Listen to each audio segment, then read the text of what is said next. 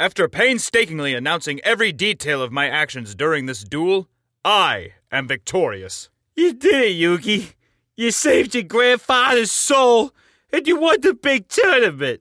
You saved me, Yugi. That's right, Joey. I saved my grandfather's soul, and got all the treasures in the world, along with the respect of my peers and friends. Oh, thank God, Yugi. Now we can help my sister. She's as blind as a goddamn bat. Oh, Joey. I'm not helping her. She will live the rest of her days in total darkness, wondering why her older brother couldn't save her from this torment. Yugi, you gotta be fucking kidding me, man. I thought we were pals. All you did was use my talents for your own personal gain. There was no friendship, only greed. But now I can revel in the thought of you losing all hope in your sister's eyesight.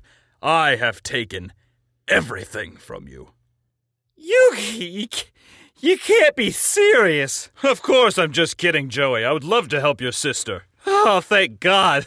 For a second I thought that The thing is, Joey, that you just activated my joke trap.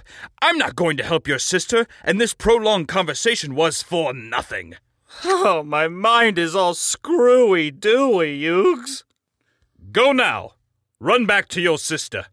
Tell her you failed. She's in darkness now, as she will be forever. And it's all your fault.